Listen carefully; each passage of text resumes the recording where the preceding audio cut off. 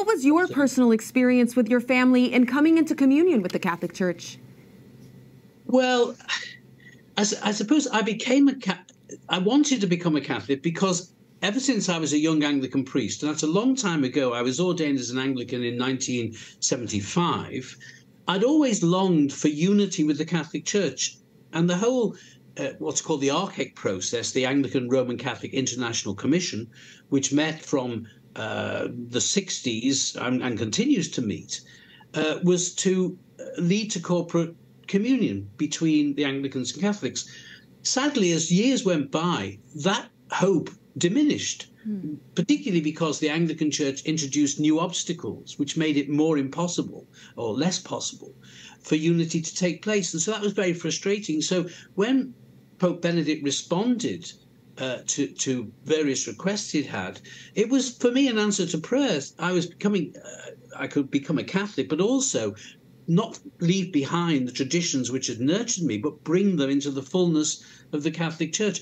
So it was in one sense, it was an easy decision for me to make. And when I'd made it, Pope Benedict put me in charge of the Ordinariate in the United Kingdom. I'm the ordinary. I'm not a bishop because I'm married, but I have all the authority of a bishop. I'm part of the Bishops' Conference. I do everything a bishop can do except ordain people. And I have to get a bishop to ordain for me.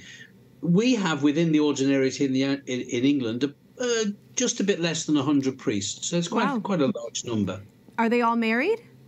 No, about 2/3 are. And that's been a sort of consistent percentage through our history, really. So about 60 are married and about 30 are not married. Now, many people make this case for marriage in the priesthood out of concerns for sexual abuse. Your concern is familial personal experience. Can you explain that to us quickly? Yeah, well, I think it's wrong to say that the abuse crisis is a result of celibacy. I don't think that's true. It's to do with commitment and faithfulness and all sorts of things. But I do think that you bring something different as a married priest to the church to make real the sort of the idea of the domestic church within the priesthood. So to have a family at the centre of the parish is quite significant, I think. And this is not something totally unknown to the Catholic Church, as you well know that in the East, parish priests are married. It's not unusual. But in the Western Church, it's an exception, a pastoral exception, which only the Pope can grant. But I think you do bring something with you, which is complementary, I think, to the witness that celibates give. It's not better, it's not worse, it's just complementary. Now, you talked about the East and the West, but you have an experience evangelizing in Africa where you were being married was helpful to you. Can you tell us that story? Oh, I think that's true. I was for 6 years a missionary in Malawi as an Anglican, and I went out with my wife and 2 children, and we came back after 6 years with my wife and 3 children. So one of them was born there. I think it's certainly in the African context, marriage is very, very important. The whole extended family is really important in a way that we've lost in the West, I think. And to have a sort of family at the centre of parish life, I think is quite significant for African families. I think celibacy is much more alien concept in African traditions than it is perhaps in the West.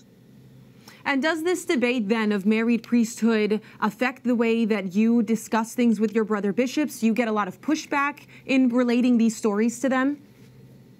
No, not particularly. I mean, I felt generally pretty welcomed I'm the only married member of our Bishops' Conference.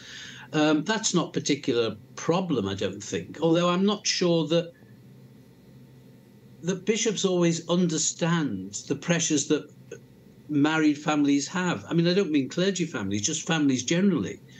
And I think if you've got the experience of being a married man, then you can relate to people and their own problems with bringing up a family in a way that perhaps it's not quite so easy when you're a celibate, I think. And is there anything now with the synod coming up, everyone's thinking about the synod, that we can expect on this issue in particular, or that you hope will come out of that?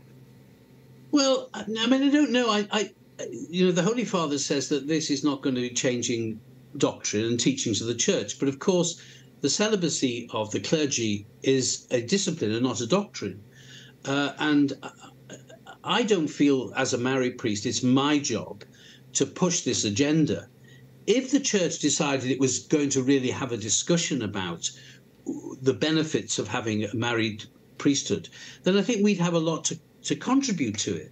But I have to say, I don't think that ordaining married men would be a sinecure for the Catholic Church. It would not solve all its problems of vocations. I'm absolutely sure of that. I think there are, there are different factors working around that. But it is not a matter of doctrine, so it may well be something that is discussed and opened. But I don't think it will change the vocation crisis we have in the West. I mean, I think one has to recognise that if you're going to have a married clergy, then the wife has to have a real understanding of what her husband does. He hasn't got a job. He has a vocation. He lives the life of a priest. And if the wife doesn't share that sort of vision, then there would be problems. I mean, back in the Church of England, from the church from which I came, there were many marriage breakdowns. And I think partly because the people did not really understand that. So I think the wife of a priest has to be a very particular person. I think she has to be a faithful Christian Catholic, and also understands what her husband is about and how he gives himself, as well as to his family, also to his vocation. It's a beautiful, beautiful vocation. Thank you so much for sharing this with us.